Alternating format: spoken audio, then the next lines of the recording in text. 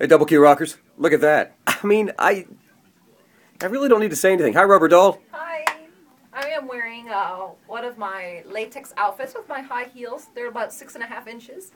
And I'm wearing one of my rubber polka dot latex outfits.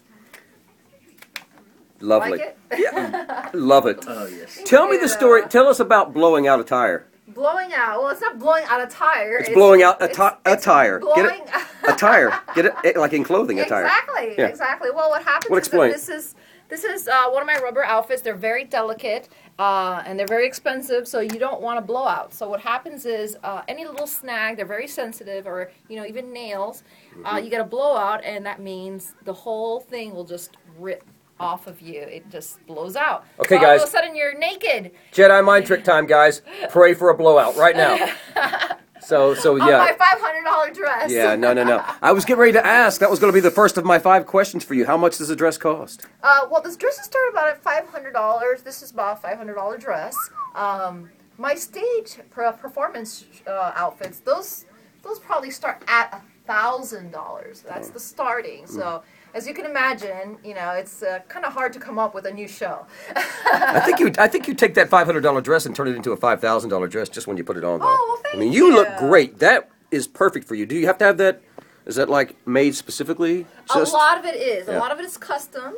Do they have to measure you and? Exactly. I work very close with a lot of designers. They have my measurements, so I better not gain any weight because they, according to my measurements, that's how they make my outfits. And sometimes I come up with my own creations, send it out to them, and sometimes they come out and they say, I think this will look good on you.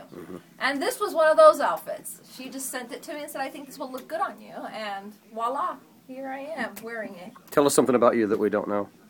So, What's your favorite snack? What do you when you do put on weight? Why is it? oh gosh, I love Because Italian. is it because of Snickers? I love Italian food and I love Cuban food. I'm Cuban. Yeah. So I like authentic Cuban food. Okay. And that's what kills me because I really like pork sandwiches, arroz con pollo, you name Oh, it. that's sexy. Yeah. Don't know what it was. Well, yeah, I don't know what you just described, but I'm ready to eat it. Cuban sandwiches, maduros, you guys that, are Spanish know what I'm talking. Even if you're Mexican, they know what I'm talking about. Sure. All the Spanish people out there. What was the question we discussed off air that I was going to ask you?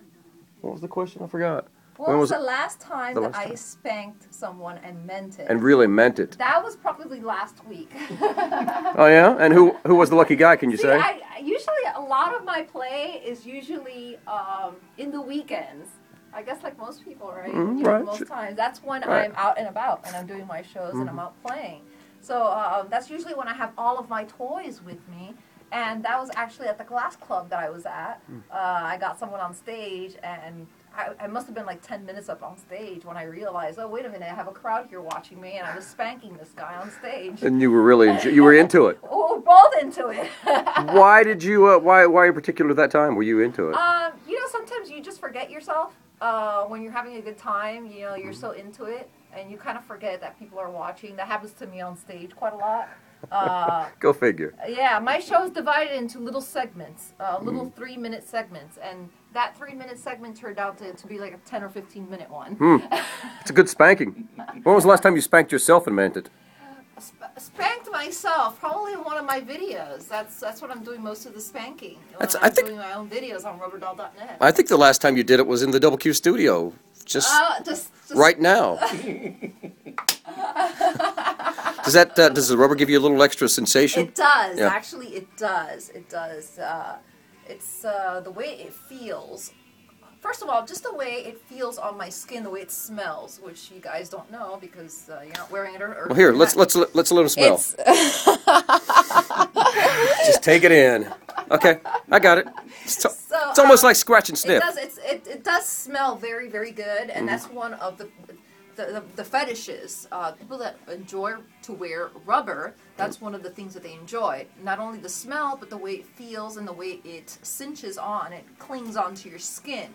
It feels, it gives you, it's just, I can't even describe the feeling, because it just does feel really, really good. You're turned on right now, aren't you? Just thinking about it. I get turned on whenever I'm wearing these kind of outfits. Really? It's Yeah. you know, it's like wearing lingerie. You know, a woman feels sexy when she's wearing lingerie, and this is the equivalence of it. All kidding aside, I mean, you're a true performer. I love your passion for what you do. Thank you. Yeah, you're really good at what you do. And So I figured out a way to make money out of it. Look at that. it's a great world, isn't it? It is. Platinum Plus this weekend, guys. 10 o'clock this evening, midnight, and 2 o'clock in the morning for the third encore performance. That's correct. That's the best one. Thanks for coming back to Lexington and seeing us. Thanks for having me back. WKQQ.com, Double Q Rockers. We love Rubber Doll.